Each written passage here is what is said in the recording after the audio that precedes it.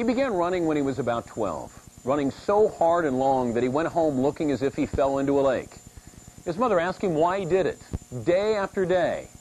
He had no logical answer then, but some 25 years later, he's outdistanced every other receiver in NFL history. Jerry Rice was indestructible until the 1997 season opener.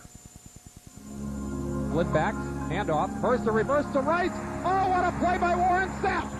Sapp makes the tackle with a spectacular read of the reverse to Jerry Rice, but Rice was hurt. He was pulled down by the helmet. I'm not a doctor here, but I think Rice will be okay. Me watching Jerry Rice all these years, I never thought the injury was anything bad because I never saw him get hurt. This must have been the worst NFL Monday in recent San Francisco history. Pro Football's premier receiver was severely injured during Rice is likely done for the season.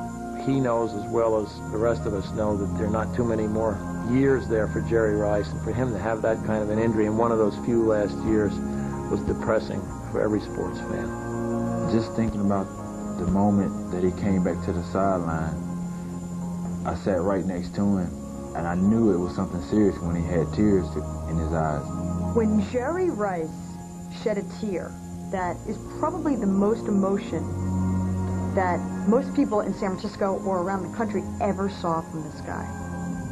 Sidelined for the first time in his career, the 34-year-old Rice refused to be put on the season-ending injured reserve list.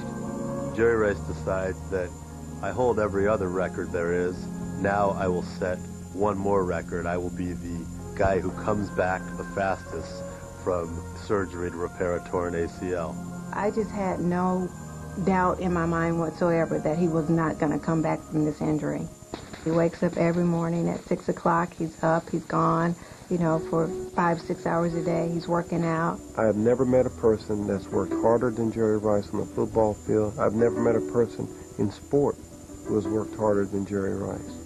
There is an obsession with being better than the guy lined up opposite you. There's an obsession with being better than the guy who's brought in every year to compete with you in camp. It's an obsession. It's fanatical. My most vivid images of Jerry Rice are him working out at the Pro Bowl. Here you are after he wins the Super Bowl. Less than a week later, he's out there running wind sprints to play in what is our only exhibition game. I don't think about the numbers. You know, I think about trying to be the best football player to ever put on a uniform. The standard for all wide receivers was set by Green Bay's Don Hudson. 99 career touchdown receptions in just 116 games. The mark stood for 44 years. Before Don Hudson passed away, it was 1988. I went out and interviewed him. Don Hudson said, there's a young man in San Francisco who I think will have all the records when he's done. This is Don Hudson looking at a guy who's been in the league 4 years. He knew. The great ones know greatness. Number 1,000 for San Francisco's Jerry Rice as he reaches another spectacular milestone. Rice clearly fulfilled Hudson's prediction, establishing NFL records in career yards, catches, and touchdowns. He got there by honing his talents to an almost inhuman edge. When you watch Jerry on film, every time he runs a route, it's identical. It doesn't matter if he's running a hitch, a slant, an out, a hook, a post, a flag, a takeoff. It all looks the same. This guy is he's immaculate. Rice's passion for order reaches well beyond football. I was struck one day, I went by his car in the parking lot of the 49ers complex, and it was absolutely meticulous. I mean, beyond meticulous. It is spotless, inside and out.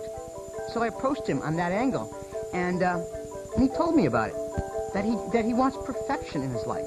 It's a given that everything in the house has to be clean, or he's around vacuuming, or he's dusting. He likes to see the lines in the carpet just perfect. His pants have to be perfect, his socks, his jersey, the pads. I mean, everything has to be for his hair, the helmet, and I've never seen a guy who was like that. The sneakers have to be perfect. His T-shirt has to be tucked in just right. I remember he talked about changing diapers and wanting them just a certain way. When he drops a pass, he's in a funk for a week. Other guys drop the pass, walk back to the huddle. Jerry Rice explodes over it. Off his fingertips at the 5-yard line, incomplete. Jerry Rice wakes up every morning afraid he's going to lose his job. Literally. One of the most talented guys ever played is afraid he's going to lose his job. That Jerry Rice performed at peak level for 14 years strengthens his argument as the greatest NFL player of all time. But the view is that he's a great player, only. Jerry Rice would be good for a video game. Jerry Rice is technically a great football player, but he seemed to be all about football. Nobody's really managed to make him human. SportsCentury's 50 Greatest Athletes is presented by Saturn, a different kind of company, a different kind of car. Also brought to you by Nike, by 10-10-220. Dial it and talk up to 20 minutes for only 99 cents. And by Lincoln Financial Group. Lincoln Financial Group, clear solutions in a complex world. All right. The Delta of Mississippi is the funkiest place in America. It's cotton blowing all around, and you turn on the radio and you don't get sort of standard disc jockeys. You get preachers selling automobiles. There was a huge class of underpaid black people down there in Mississippi who didn't have any way to get out of Mississippi except to be musicians or ball players.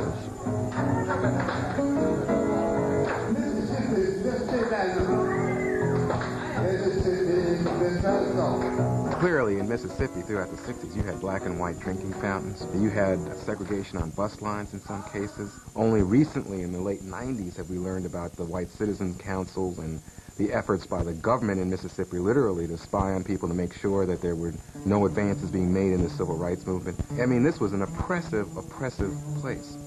There was a time that I went into a bank and I needed to get a loan, and I just got completely turned down. You know, I felt like I was qualified. My parents, they told me I would face racism, but, you know, I never thought it would just stare me straight in my face and there was nothing I could do about it. Just knowing that the mark is there against you, and it's always in the back of your mind. Like, you know, am I really good enough? You're at the bottom of the barrel to start with. When you make improvement or make steps toward the goals, even you made some achievements, it still sometimes seems like you're still at the bottom. Jerry Rice has a profound sense of the racism in Mississippi. Some people take those conditions and rather than putting them in their trunk where they become burdens, they put them in their fuel tank and they become a source of motivation to transcend those kinds of circumstances. He was born in 1962, one of 8 children to Joe and Eddie Rice. We had to pass clothes down the line, and you know, sometimes you know, when you get a new pair of jeans or something like that, you would cherish them. You came from a Southern big family where you have responsibilities put in your lap early in the game. You didn't get no allowance. He's not afraid of no work because he's been raised that way. He was a bricklayer's son, a man who caught the bricks that his father would throw up from below, and that's how he got those hands. My relationship with my dad, it instilled in me the thing about hard work. He would toss bricks to me and I would just snatch them out of the air one by one. I knew I didn't want to spend the rest of my life there. I wanted to pave the way for everybody, and that meant that I had to go to college. A high school standout, Rice was overlooked by big school scouts. He settled for Division I AA Mississippi Valley State in a place called Itta Bena. We didn't have no grass on the field. When it rained, man, we knee-deep in mud, you know what I mean? We practiced in the parking lots and put signs up so nobody park in the big parking lot. His freshman year, he caught 33 passes. And, you know, he would catch them when the chips were down. So I started calling patterns for him. Fly pattern, Jerry Rice, touchdown. In 4 years, he set 18 Division I AA records, catching 42 touchdowns and 214 passes in his junior and senior seasons alone. I was in my hotel room the night before a game in Houston. Turn on the television. They said, here is the phenomenon from Mississippi Valley State, Jerry Rice. We watched film of him. I remember watching every time they threw the ball to Jerry Rice, it was a touchdown. I used to sit on the set of the ABC College Football wrap-up in the years when Willie Totten and Jerry Rice were rolling up all those big numbers. The numbers were interesting, and there was also this fascinating question. You know, they're doing it at Mississippi Valley State. Does it really mean anything? Apparently not. Division 1A receivers Al Toon and Eddie Brown were selected before the 49ers traded up to get Rice with the 16th pick. Why did Jerry Rice fall in the draft? Because he's from a small school, from a small black school in the South. That's why he fell. If Jerry Rice had played at Notre Dame, he'd have been the #1 player taken in the draft. When he got on that plane to come to San Francisco, I mean, he was a nervous wreck. He was wondering whether or not he belonged there. And somewhere crossing over the Rockies, he just decided that he was going to get there and he was going to be good. Free from Mississippi after 22 years, Rice was determined never to fall back. When we were dating, I would ask him, let's go visit your parents' house. Let's go visit, where you're from. He wasn't too enthusiastic on taking me there. And so I've only gone to Crawford once, and I didn't get to see very much of it at the time. I don't think that he has this burning desire to show his children where he came from, but he's a very proud man, and he would never admit that publicly. He has not come back and done a lot, said a lot for the university. We are not disgusted by it, but we just think that somewhere down the line, we should see more of Jerry Rice. It's almost as if he tries so hard to compensate for his humble beginnings, to bring him up to a regal status. So he pushes himself every day to just go a little notch higher. So it will never be said that he's going to tumble back down here again.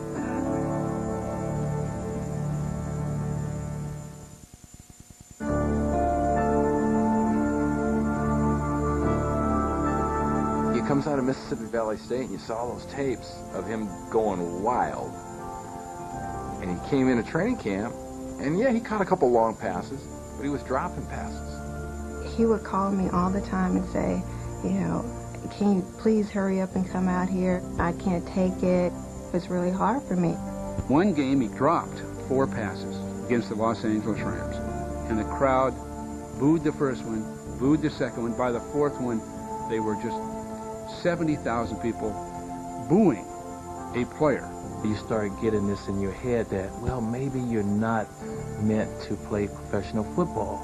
I got very down on myself. I cried at times. What Rice deemed failure was a dream season for lesser lights. Named NFC Rookie of the Year, averaging 19 yards a catch, he was nonetheless haunted by his mistakes and launched himself on a fitness program from hell. Most of it was what you would consider military training. Run 3/4 of a mile, then run 10, 15 yards, then do some chin-ups, then get down and do some grass drills as quickly as you could, then run an all-out sprint. None of it had anything to do with catching a football. I thought it was the toughest thing I'd ever seen an athlete push himself through. He does things that a human being shouldn't really do. Jerry has been such a disciple of that type of training that he has people, rookies, veterans that come out here and spend the summer with him. So we went to this hill, and this hill is probably 4 miles, and it just keeps going up, up, up, and it's like a trail. I remember saying, if I could just stay with Jerry. Next thing I know, he just goes, okay, go. He just takes off. Now all of a sudden I'm breaking down. I can't even run anymore. I'm trying to stay with it. I get up there. He looks like he never ran. He's like, okay, come on, Ricky, come on, baby, come on. He's hyping me up and everything, and I finally get across the line. I mean, I'm like this, and he hugs me, and good job, okay, you ready? Because we got to run back down. I'm like, what? For Rice, there was substantial gain from all the pain. In 1986, he was selected to the first of 11 straight Pro Bowls. In 87, he became the first wide receiver to win the scoring title in 36 years. Then, the 49ers closed out the 80s with back-to-back Super Bowl victories. Here's Montana at the top of this game. Here comes Rice. In my opinion, it's Rice as much as Montana that took that offense to another level. I'm watching film with Paul Hackett. He goes, I want to know about this play. It looks like 22's in, but why is Jerry running a post instead of a hook? And I said, well, You know, sometimes if it was open, he would just he'd run the pattern and just put his hand up. With Montana injured in 1991, Rice quickly adjusted to quarterback Steve Young's scrambling ways. The duo has combined for more touchdowns than any combination in NFL history. Jerry Rice is substantially motivated by the belief that that perfect game is still out there. In the same sense that John Coltrane was driven by the faith that that perfect note, that perfect sound was out there. It is all-consuming, and I think it'll be very, very difficult for him when one day he will have to face life without football. Football withdrew into the shadows in May of 1996 when Jackie Rice started to hemorrhage shortly after giving birth to their third child. All of a sudden, there's some bleeding, and just like that, they're wheeling her in for emergency surgery, and Jerry and his mother-in-law are being told, you know, she might not make it through the night. I woke up 3.5 weeks later on a respirator fighting for my life. I think I even died, and they had to bring me back to life. I can actually say I am sitting here today because of him. During the time I was in ICU, he was there all the time. He constantly stroked me all the time. I think he just basically said, time out. I've done it all on the football field, but if I lose her, I've lost it all. I don't think I really knew what life was all about. Life is short, and for so many years, football was like number one. And now it's not.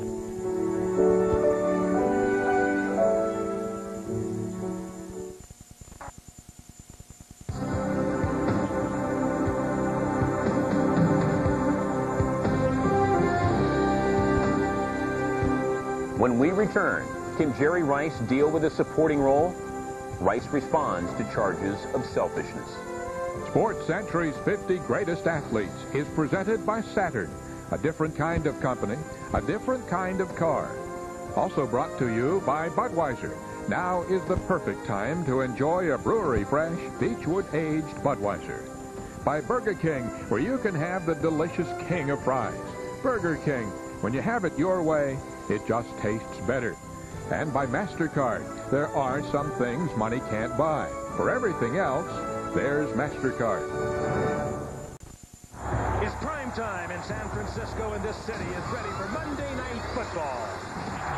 Making his return to the lineup tonight at wide receiver, number 80, Jerry Rice. In 1997, just 15 weeks after ACL surgery, Rice returned to action the night the 49ers retired Joe Montana's number.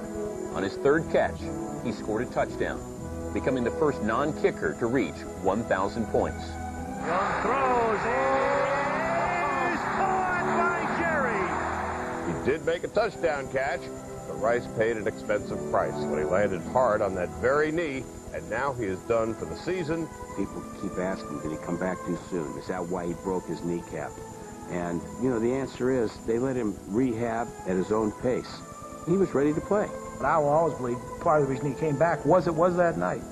And it was going to be a big night. There's no question about it. And if it was going to be a big night for Joe Montana, it should be a big night for Jerry Rice, too. The roots of Rice's need to be recognized can be traced back to Super Bowl 23. Although Rice was selected MVP, it was Joe Montana who was chosen for Disney's national ad campaign. You have to be selfish in a way. I'm not saying that I wanted just endorsements to come my way. I just wanted the recognition. And, you know, that's something I have fought for my entire career. The perception of selfishness created a backlash on Madison Avenue that dogged Rice well into the 90s. People like Jerry Rice, you would think, would appeal to a tremendous segment of the American public, but they don't seem to get the commercial endorsements that others do. Jerry Rice could have been the model athlete of our era, but he was never close to Michael Jordan because of his perceived selfishness. He would complain about not getting publicity. He wasn't great with the media. He'd want to do endorsements, but he wouldn't make himself loved by the public through interviews and other things. So by the time he wanted to sell something, the public didn't know him and didn't want to buy anything from him. I think Jerry Rice is enormously marketable. I think Jerry Rice has chosen himself not to engage in the activities that make a person marketable. How much more credit do you need? This sad sack, woe is me routine that Jerry Rice does, to me, is demeaning for as great an athlete and a competitor as he is on the field. When Rice returned for the '98 season opener, his #1 status on the receiving crew was immediately challenged by younger talent. He frequently complained he was not getting enough passes and suggested he might retire if things didn't change.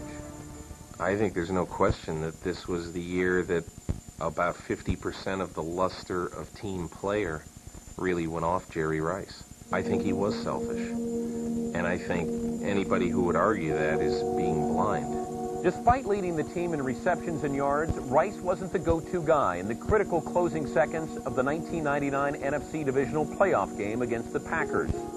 Throws to the end zone.